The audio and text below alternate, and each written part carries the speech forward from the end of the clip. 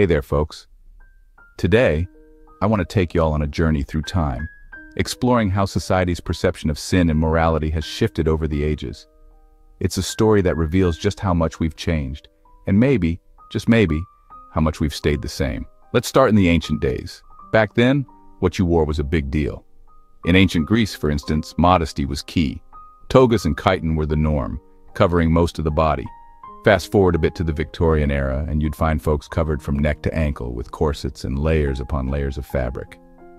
Modesty was synonymous with morality, but nowadays it's a different picture altogether. Walk down any city street and you'll see people in crop tops, shorts, and sometimes it seems like they're wearing next to nothing. And the thing is, most people aren't bothered by it. It just goes to show how our ideas of decency have evolved. But it's not just about what we wear. Take relationships, for example. There was a time when even the idea of premarital relationships was scandalous. In the 1950s, dating was a formal affair, and people courted with the intention of marriage. Nowadays, dating apps have made casual relationships the norm, and living together before marriage is hardly frowned upon. It's a shift that speaks volumes about our changing values. Now let's talk about technology and entertainment.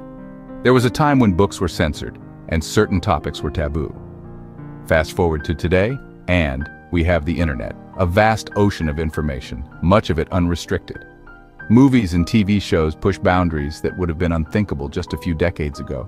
And with social media, people share their lives, the good, the bad, and the ugly with the world.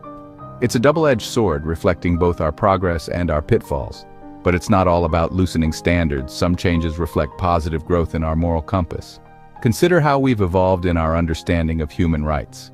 There was a time when segregation was the law of the land. Today, while not perfect, we strive for equality and inclusivity.